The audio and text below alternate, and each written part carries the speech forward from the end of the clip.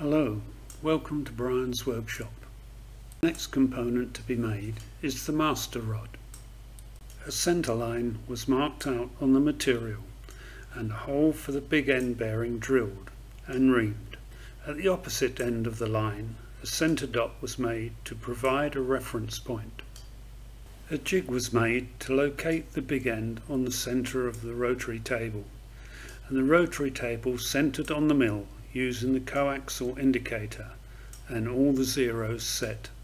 The centerline dot was then located using the coaxial indicator and the material firmly locked into place. All actions from this point relied on the rotary table and the digital readouts.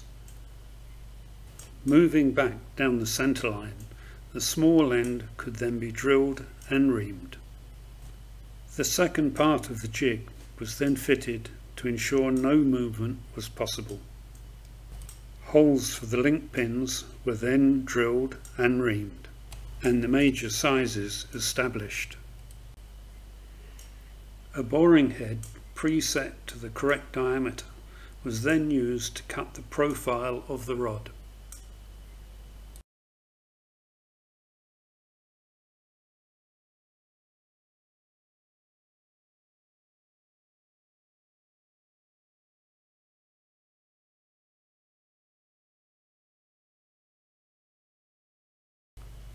A 4mm cutter was then fitted and the slots cut in both faces.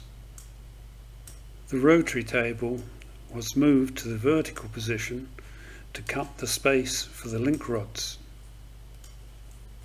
Lastly, the front and rear faces were cut to their final dimensions.